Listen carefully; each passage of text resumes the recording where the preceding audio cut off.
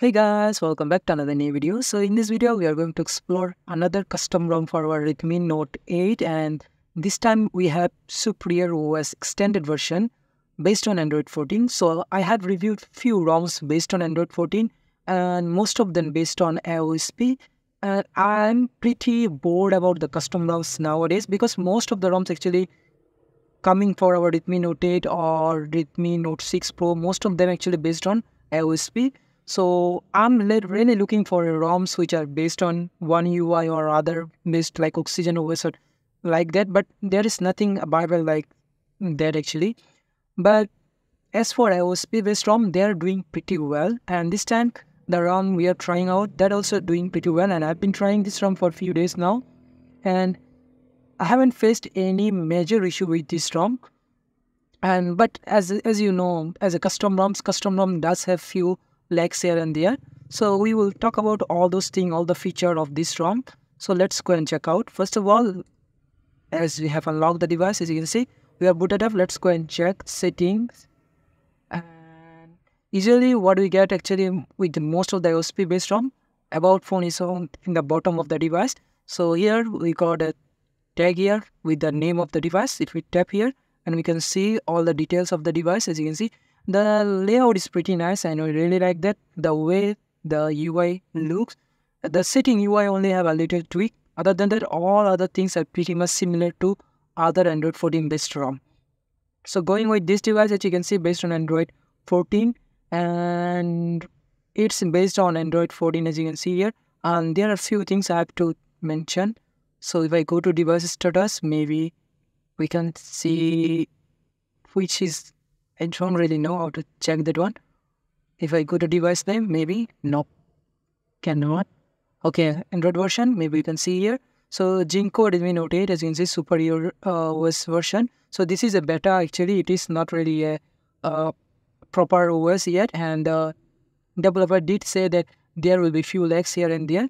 As such, I did see few lags here and there, but not really a major bugs which will make the ROM unusable. It is pretty good ROM actually. I will say pretty even better than the Evolution X for now. So it's, as you can see, the security patch level is January 5, 2024. So it's pretty new build actually. It's like this month is the build date of this ROM actually. And Android 14 version, as you can see, if you tap here, you can see the Android 14 logo. That's all thing going on. And going back to the other things, so as you can see here, the setting UI is pretty same. And if you go to Superior Lab, you will get all kind of customization, whatever you like. If you want to change those things, you can change here. And if you go to miscellaneous section, we do have like unlimited photo storage that is available. And there is an option called Smart Pixel, which turn on the pixel. But in my case, I did try this, but it didn't work actually. I did not notice any kind of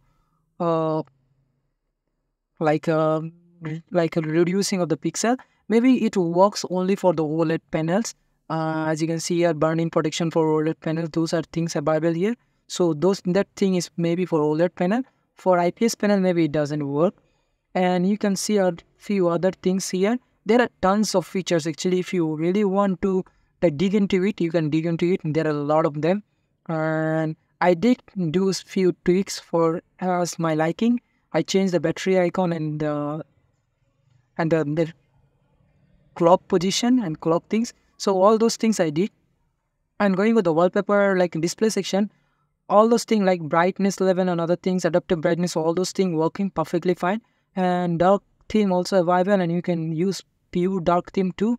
Although it doesn't matter for this kind of devices because it is having an IPS panel. And going to the wallpaper section, so this device did not come with a lot of wallpapers, and only one wallpaper is available for this device. It's a SuperiorOS, and I did install like wallpaper, Google wallpaper application to like apply wallpaper. So in this wallpaper I have applied directly from Google wallpaper section.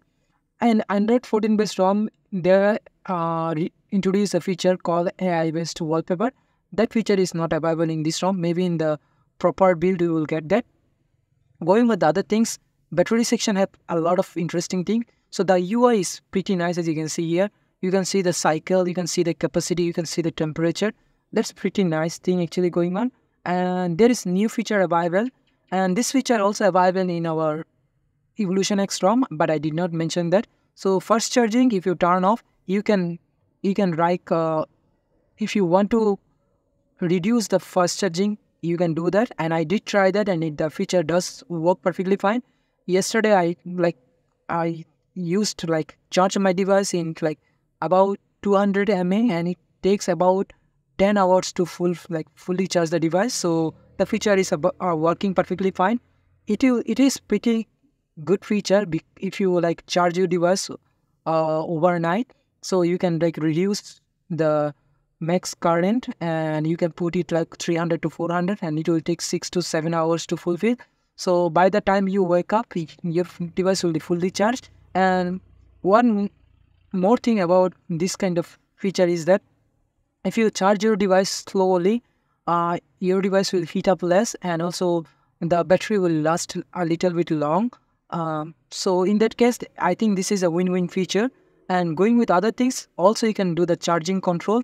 If you want to customly schedule the charging and also limit the charging up to 80%. Usually I charge my device up to 80%, and you can do that too. So many features available for the battery actually, and the battery backup is really good on this device actually. So yesterday when I was browsing and watching YouTube video on this device, I have used 40% of the charge, and I got about 3.5 hours of screen on time.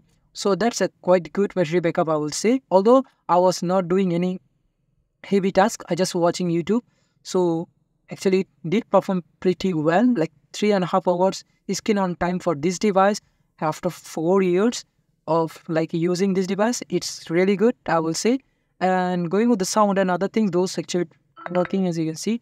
And as I said, the UI is pretty nice on this device. And one more thing about this device, if we go to security section, we are getting we are getting a lot of things here.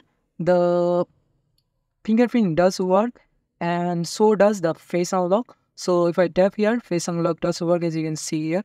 It is a little bit slow, but it does work perfectly fine. Let me show you. So it does work.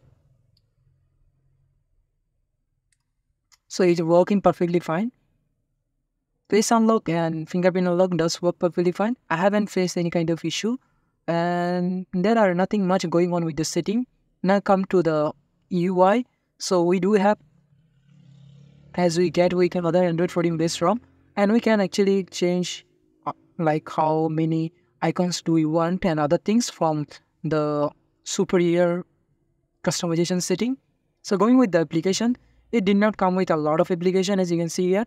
GFs came with it, so you don't need to flash GF separately on this ROM. So we do have MIUI camera ability, and also I did install GFs here.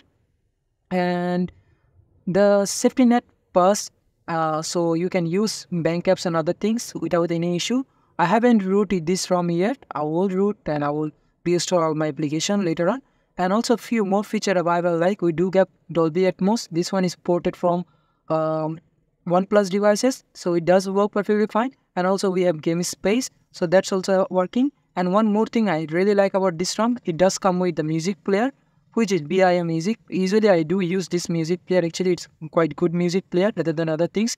So that's all about this ROM. Actually, phone call and other things working perfectly fine.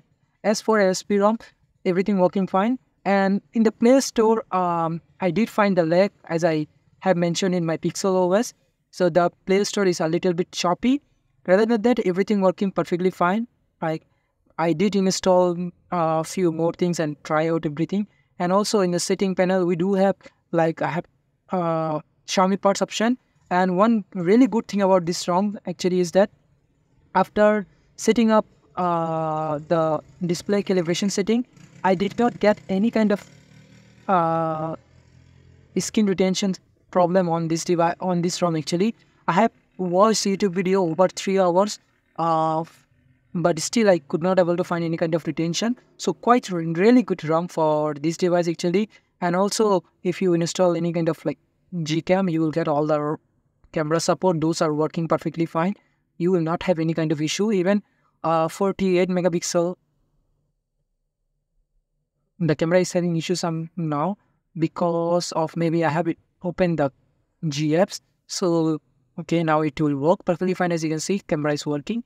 So 48 megapixel also does work actually. I did try that. So as you can see here, and it does work. It's a little bit slower side, but it is pretty much usable. So that's all about SuperiorOS Extended. I will put the link in the description below. If you really want to flash, you can flash. I would say this one is one of the best ROM based on Android 14 for Redmi Note 8 right now. So thank you very much for watching, and I'll see you next time.